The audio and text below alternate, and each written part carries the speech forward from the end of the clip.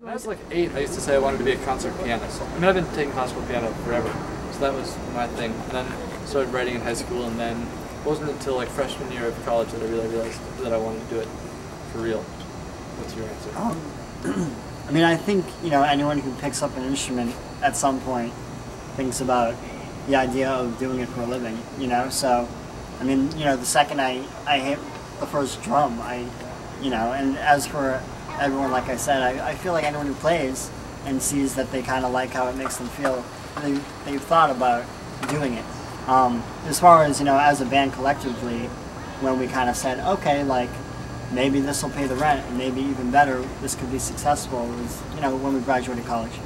We had, you know, various degrees, some of us were in debt, no direction, but, you know, lots of excitement and you know, a record in the works.